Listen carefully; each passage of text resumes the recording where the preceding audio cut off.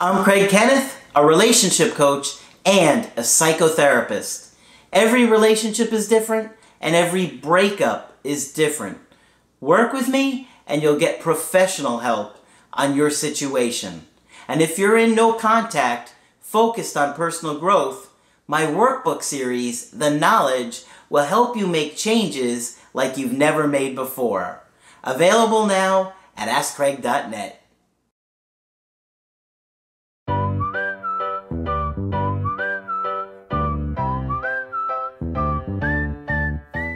Hi there, I'm Coach Craig Kenneth. And I'm Coach Victoria. And today we're going to be talking about 4 reasons that you need to give your ex space. One of the hardest things to do. Yes. We talk about it all the time because it truly is the last thing that you want to do when you're trying to repair a relationship or a connection. We feel like closeness is the way to go and we want to reconnect and we want to talk to them. And we just desperately want to do anything we can to fix it. But oftentimes, we have to give that person space in order to allow them to process things, in order to allow them to feel differently about the situation, in order to miss you, in order to realize your value in their life. Right. And so we're going to be talking about the importance of why you have to give space. So for me, one big reason is respect. So respecting their boundaries, respecting their decision for what they want. And respecting their decision doesn't necessarily mean that you have to like it or that you have to agree. It just means that you honor them enough to acknowledge that they can make their own decisions and that how they feel is also important and valid. Yep. And there's different types of respect as well, not just in that area. That's also obviously important. Right. But you need to respect yourself. Yes. Right? Yeah.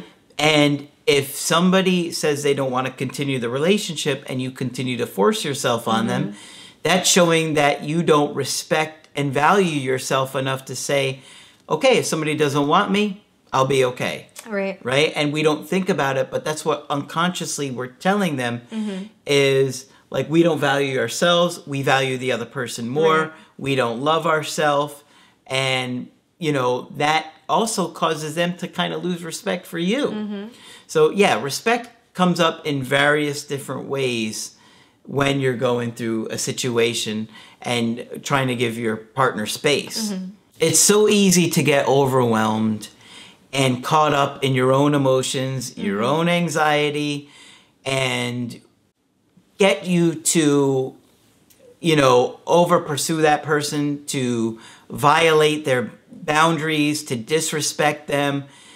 Because many of us are driving by their house, asking people about them, spying on them. And you guys know you're doing it, right? Because you admitted in the sessions. So we know, you know, you're disrespecting them. And they're going to pick up on those things. You're going to get caught driving past their place. People do. Yep. I've had people get caught looking in through windows, going in their house, all kinds of different things. And, you know, obviously they're going to lose respect for you in that sense. It's very important that you understand that there are 2 people in a relationship and 2 people in a breakup. And part of that is having empathy. You need to have empathy at all times. But anxiety is the very thing that makes our empathy go away. And you have to understand that the more that you're anxious, the less you're going to have empathy and understanding for other people. And so you got to listen to what other people tell you. Even when you're anxious, it's important to understand that their points and their feelings are just as valued as yours are, and it doesn't feel like that. But, you know, you may have had them tell you things like, well, I'm going to be with you no matter what. I'm going to be in this relationship forever. Right. And when all of a sudden they're pulling away, you're like, but you told me, and now you're angry and you're hurt, and you're trying to force your own agenda. But that is only going to make them feel attacked and want to get away from you sooner. Exactly. Exactly. And we can really get caught up in our own mind and our own anxiety, and it causes us to cross other people's boundaries and disrespect them. So you really want to be aware of your behavior. Another big reason why space is so important is that it allows your ex to process the breakup. It gives them time to experience life without you. And Margaret talks about this a lot in other videos, but she talks about the grieving process and how it might not be in the same time frame as you are going through it, but your ex will at some point grieve the relationship. Yep. So if you're in contact with them and if you're breaking that space away from them, that's going to interrupt their process of grief. So they essentially have to start over. They're once again reminded that you're in their space, that you're available to them, and that doesn't allow them the same feelings of missing you that they would have experienced with that space. Yeah, that's so big. You want them to wonder about you. Okay? You don't want them thinking that they could pick up the phone and call you and get you back. That's not going to make them want you more. Right. That's not attractive. That's not exciting. That's not what people want. I know that's what you want, but that's not what they want, right? Because you're anxious about them. So of course you want them. But if they are not wondering about you and they think you're still sitting around, you're desperately going to try and talk them into repairing things. You're going to try and convince them to do what you want them to do. That's not going to make them think about you or am I really going to lose this person? Right. You know, sometimes people feel like it's a game. And I can understand why they might feel like that, but I disagree with that because when you're in a breakup, that person has chosen to end the relationship, okay? Right. And so you got to really do strategies to give yourself the best chance. Right. You don't owe them the obligations of the things that you would if you're still trying to repair it as a couple.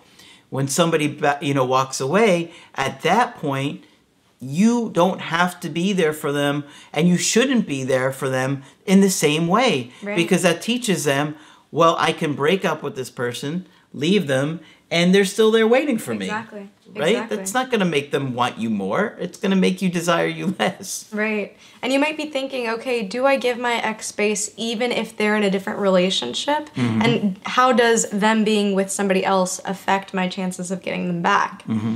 So they will still grieve you and they will still feel the loss of that relationship, even if they are with somebody else. It might postpone it for a while. In fact, many people do get with a rebound in order to distract themselves from the feelings of grief. So That's big. Yeah. Because Margaret will say, one of the last things people want to do is grieve. Exactly. And they will do everything in their power to not experience those negative feelings. So think about that and the fact that they cannot escape grieving you and they cannot escape the fact that you're gone. It will eventually catch up with them. Also consider what space can do for you. Now I sound like a real estate agent in the future on Mars. But it gives you time to work on your own attachment insecurities and to ensure that whether you get back with your ex or whether you go out with somebody new, that you're going to be in the best position to make that relationship work. You also want to get comfortable with space in general, working on your own emotional self-control, working on self-soothing. We have hundreds of videos talking about these topics and attachment styles, attachment theory. So the more you can learn about these concepts and the more you understand relationships, how other people behave, your own behaviors, and reflecting on your own relationships, the better you're going to be for your future relationships. Yeah, you'll start to have those aha moments over and over again where you're like, oh, I get it now. I see what they meant when they said this. Or when I've thought about it, I realize that I've had 4 people that dated me say these same things and I didn't get it at the time, but I get it now, right? How many times do you hear somebody say, I wish I had found you sooner? Yep. Right? I hear it almost all day long, almost every call. I wish I had found you sooner. And, it's, again, because this isn't stuff that is taught in our relationships.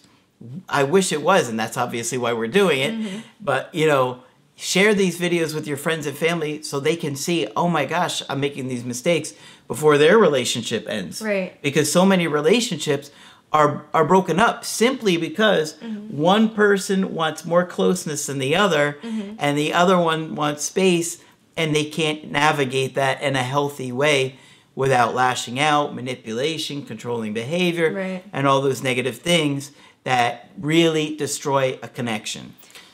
Right. And we also have a lot of evidence from your own stories and those that you share with Craig and Margaret in calls, but also the comments that you leave. So share your story and share your experience with giving space to partners, whether it's worked, whether it's not worked. We want to hear from you. Yeah. So these were some of the big ones that we wanted to touch on today. Obviously, there are more we could talk about in future videos if you like the topic. Of course, if you want my help personally, just go to my website, askcraig.net. Sign up for the coaching option that works best for you. I do email coaching and I do Skype. Margaret is available for Skype coaching. And of course, Coach Victoria will continue to be in videos and train with us. I'll be here. But that's it for this video. I'm Coach Craig Kenneth. I'm Coach Victoria. And we will talk with you soon. To get my help personally, go to askcraig.net and click on Schedule Coaching and choose the option that works best for you. I do email coaching or Skype. To schedule a coaching with Margaret, click on Margaret on the top of the page and order a Skype with her. For the Knowledge Creative Healing course, click on the link at the top of the page and click Get Started Now.